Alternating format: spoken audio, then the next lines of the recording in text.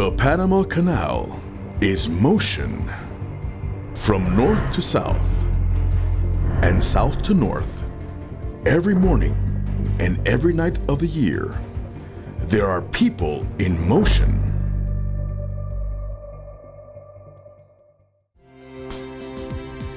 It serves the world as an ever-available link, always ready for trade. That commitment is a challenge to our service. For that reason, we have joined forces with the world to update the Centenary Waterway.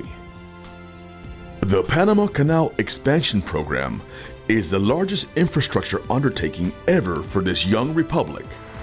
It is the spearhead of our commitment. The tasks are invariably vast.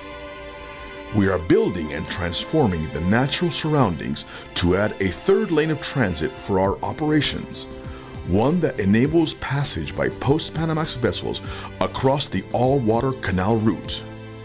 To date, we have completed more than 3/4 of the work required.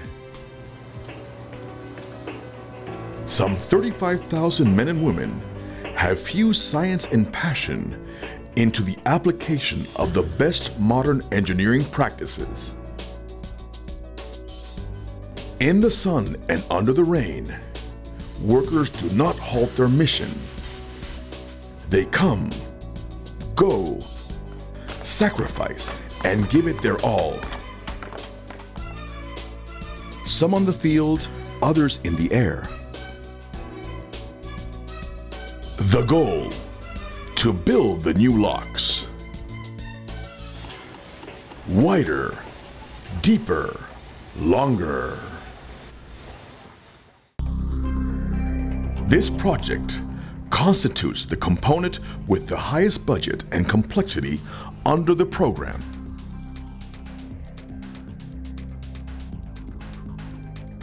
Today, its shape is clearly defined.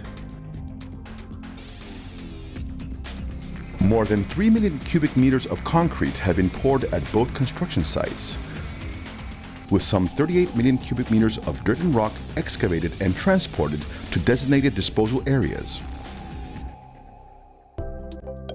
The hard basaltic rock found in the Pacific site has been mined to produce aggregate for the concrete that will be placed to construct the lock walls and floors.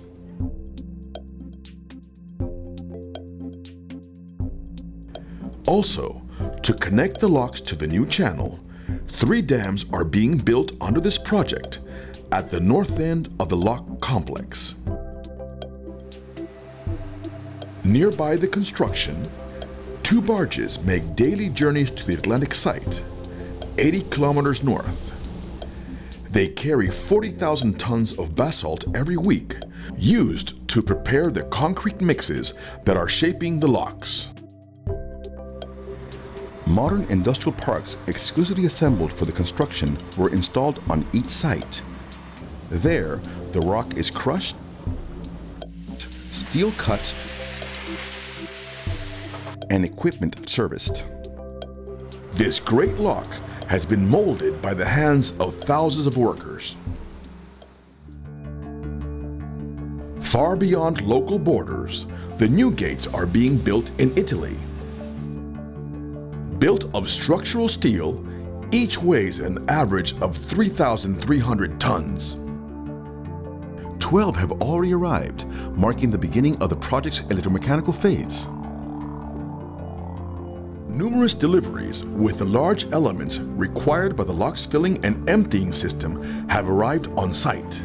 The deliveries include a series of last-generation hydraulic valves to regulate the flow of water between the water-saving basins, the culverts, and the lock chambers.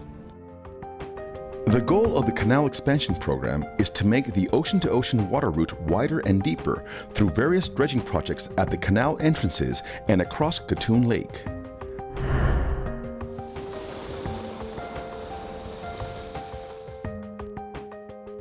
The stretch across the Continental Divide, the famous and sinuous Culebra Cut, is at the last stages of its transformation.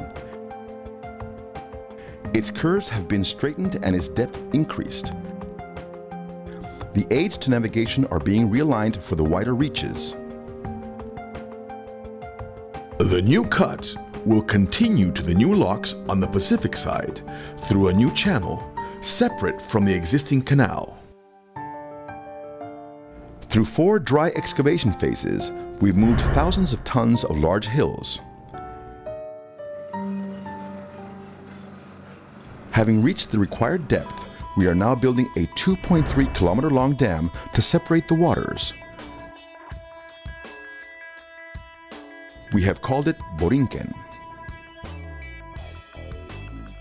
The program includes provisions to increase our freshwater reservoirs. The project to increase the maximum operating level of Gatun Lake entails the modification of existing canal structures to take an additional 45 centimeters of water above the existing level of its 423 square kilometer span. This will add some 200 million cubic meters of water to our water flow. The expansion program is also benefiting local forests.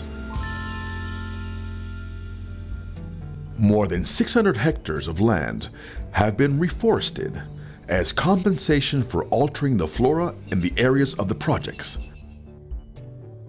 Thousands of animals have been rescued and relocated in protected zones. The scientific horizon widens with the discovery of significant archaeological and paleontological findings in dredging and dry excavation sites. Here, the world found a common ground since the beginning of times. The Panama Canal expansion is widening the stretch where nations meet. The work is conducted by an up-and-coming nation with growth and development as its goal. We are shaping the scientific and technological legacy we will leave this century for the benefit of the world.